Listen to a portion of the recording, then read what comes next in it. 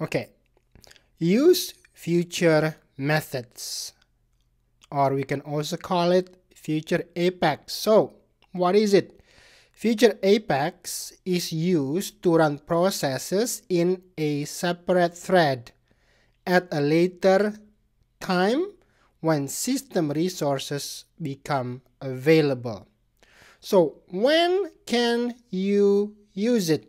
What is the best practice? So future methods are typically used for callout to an external web service. Because when you want to make a callout, you don't know when the web service is going to return the response. It can be in a split of a second, but what if the web server was down? You can't control that, or it's just not responding as expected. If you don't use future methods, your whole process will hang up. So it's just gonna wait, and eventually time out, or it's just gonna break, right? So one typical example is to use on a callout to an external web service. So if you are making callouts from a trigger or after performing a DML operation, you must use a future or queuable method. So a callout in a trigger would hold the database connection open for the lifetime of the callout, and that is a big no-no in a multi-tenant environment. Also, you can use future method for operations you want to run in their own thread when time permits, such as some resource-intensive calculation. So for example, you have a process in a workflow or even an Apex trigger or a class, and you want to run resource-intensive calculation on this method. So by utilizing future methods, you can do more, so to speak, right? Because this future method will run in a separate process outside your main process. It will trigger a future method that's going to run asynchronously from what you're currently processing at a later time, right? So for processes that you don't need the return or the response instantaneously, you don't need to know what the response is going to be. You can process that at a later time, then use future methods because you can increase your limit of the process. So the next thing is isolating DML operations on different as-object types to prevent the mixed DML error. Okay, so how is this invoked? Future method syntax. It's simply invoke with this annotation, add future before the method. And future method can only return void. So you can't define a future method that will return something back. It has to be void and it has to be static. So you cannot pass in objects into the method as a parameter. As a parameter, you cannot. You can only input primitive data types such as list of the record IDs. So just the record IDs, not the records itself. Okay. So remember that is important. Here, why? The reason why objects can't be passed as arguments to future method is because the object can change between the time you call the method and the time it actually executes, right? That makes sense. So you can't pass it because it's a future method. You don't know when it's going to execute, right? Not like asynchronous, but it is asynchronous. So when you call it, it's going to process a later time. The record can be altered by another process, which is out of your control, out of your current process. So it's going to be a messy situation. So you can't pass in records, but you can pass the list of records. Remember, future methods are executed when system resource becomes available. In this case, the future method may have an old object value when it actually executes, which can cause all sorts of bad things to happen. So that's key, okay? Remember that when you're coding with future methods. So let's see a sample. This is a sample of SMS utility, SMS utils. So it's defining callout equals true because it's calling out to a web service.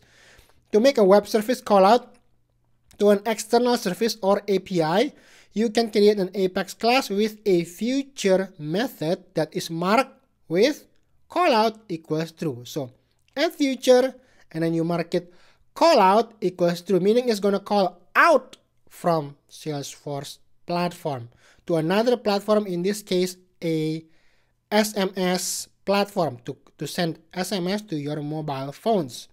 So on this particular class example, we have two methods. It's called send SMS async, which is asynchronous, which is actually calling the actual send SMS method.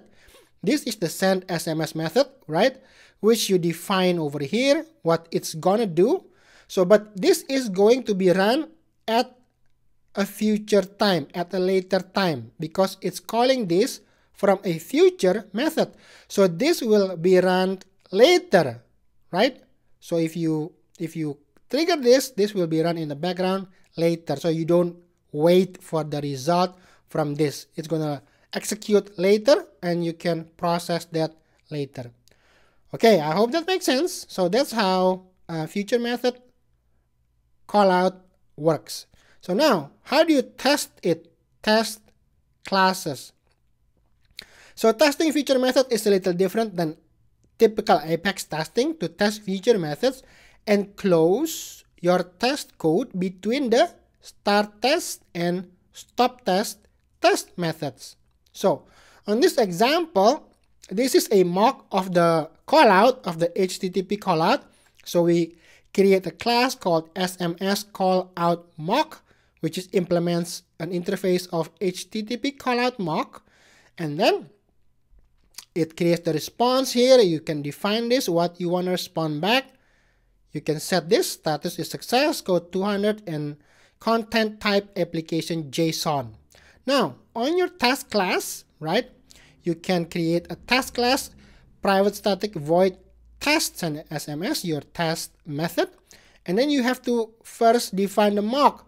Test set mock, right? HTTP callout mock dot class, which is new, SMS callout mock from here, SMS callout mock, which will then return all this stuff, right?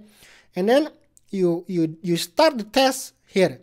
You start the test, and then SMS utils, which is this class here, SMS utils, right? Dot what? Dot send async, or send SMS async, and then you define the number and then the message. So send SMS async is this one, which is going to call this method right here. You see, it's calling this method at a later time. At a later time is keyword. So on this test, both methods get executed. This got called, executed. This also got called, executed. So it's all covered. So now you can stop the test, and then you can log it, and then you assert equal, make sure all is good, and that's it. So best practices. Ensure that future methods execute as fast as possible. If you're using web service callouts, try to bundle all callouts together. Important.